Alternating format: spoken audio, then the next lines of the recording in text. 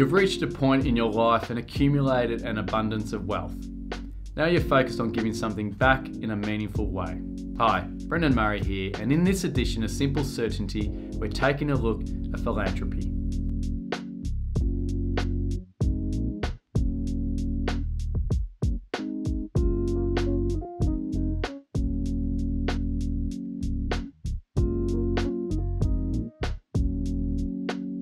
Many of our clients who've reached their golden years, ticked off their goals and amassed some wealth, tend to focus on furthering their legacy through various philanthropic endeavours.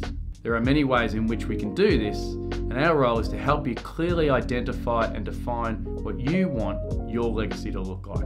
Then, together, we map out a path that will see those outcomes achieved. One effective strategy that we employ is setting up a private ancillary fund, or PAF. Through this fund, our clients have the opportunity to strategically create an enduring legacy that supports and promotes charitable causes dear to them. In some cases, PAFs are established in memory of a loved one. Let's take a look at why PAFs are an effective tool for philanthropic endeavours.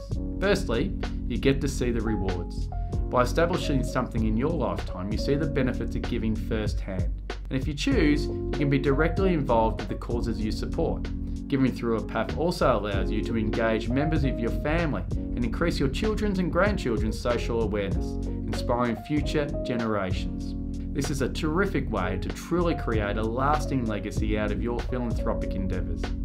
PAFs are also tax effective.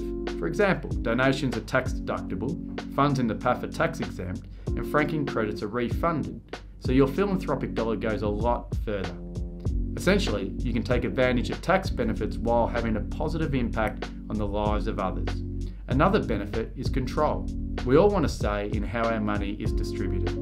The good news is that you can act as a director of the trustee company that controls the PAF, directly directing all investments and grant-making decisions. Flexibility.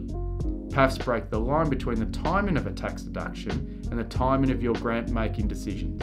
You can take the tax deduction now and decide where to distribute the money in coming years. Sustainable funding.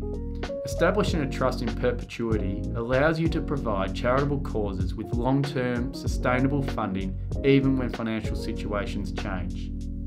Community impact.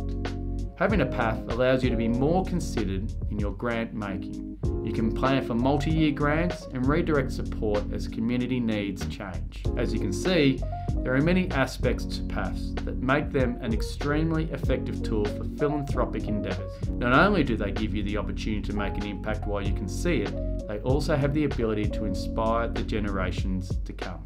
To end this episode of Simple Certainty, I want to leave you with a quote from Tony Robbins.